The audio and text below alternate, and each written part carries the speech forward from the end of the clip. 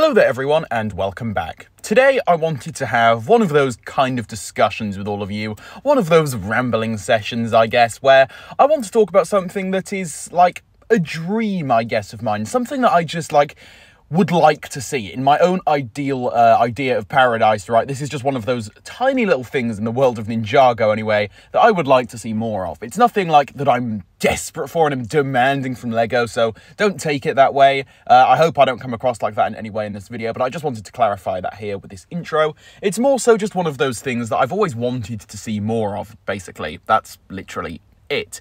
And again, it's really, insignificant in the grand scheme of things, but I don't know. I've just noticed it recently, and I have actually brought this up a few times, I think, in the past. If it hasn't been on YouTube, then it's definitely been on one of my other social media accounts. Yeah. Today, I want to talk about more Ninjago promotional content, and we're going to be getting more onto what I mean specifically in the future of today's video as we progress further here.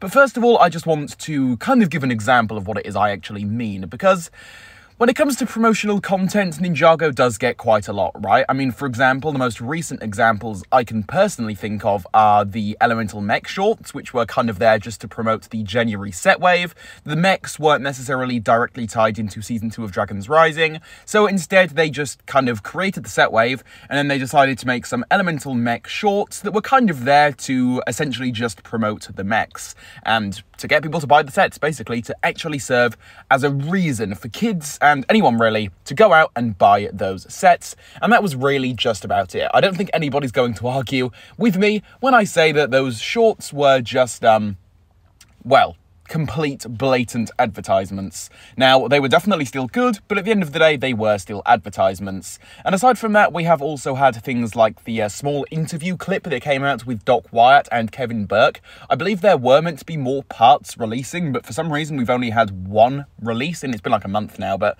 regardless, that's another recent example of promotional Ninjago content releasing on Lego's YouTube channel.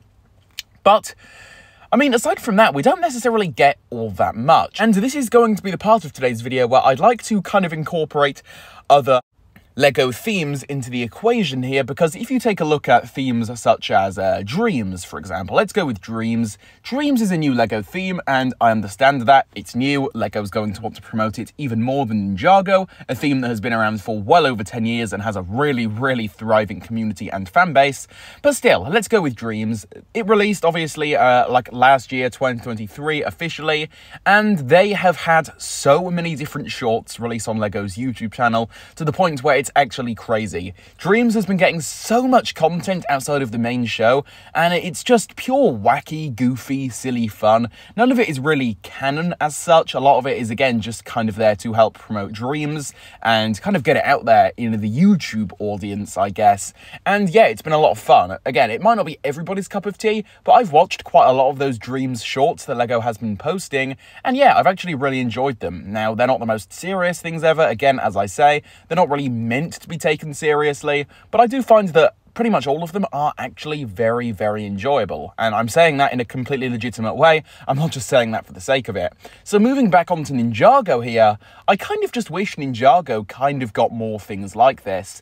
Again, recently, we've had the Elemental Mech shorts, that one small interview clip with some of the main writers, and we've also gotten that weird social media clip.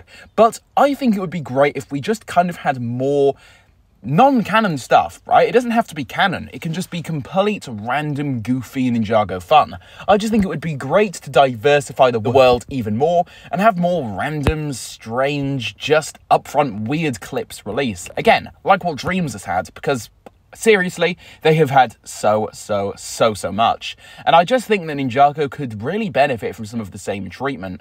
Knowing how big and active the Ninjago fandom is as well, there would definitely be a lot of people that would be interested in watching this stuff and checking it out. Even if it isn't actual, real canon stuff, I think it would just still be really fun to see and would be really fun to actually, well, go ahead and watch. It's just one of those things that I've always thought about. It's not really anything significant by any means.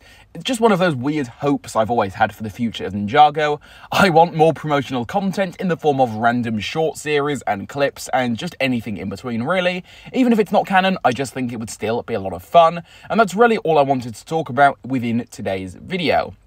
I know, it was very random, it was very all over the place, but I think and I hope that that made it even more entertaining for all of you here today. Hopefully you did all enjoy this one. I'm at the point now where I think I've said everything I wanted to say within today's video, so again, hopefully you did all end up enjoying it. Now that I've done my bit here, feel free to also go ahead and leave any of your own personal thoughts and opinions on all of this down below in the comment section. I would love to have a conversation with all of you. If you did end up enjoying it, please do go ahead and leave a like on it, subscribe, turn on the notification bell, do all of that stuff, because seriously, you guys, if you like my content and would like to support me, that is the best way in doing so. It really, really does help me out, and I do truly appreciate it. But yeah, with all of that being said, I will be sure to catch you all soon for a new video, so take it easy, and yeah, goodbye.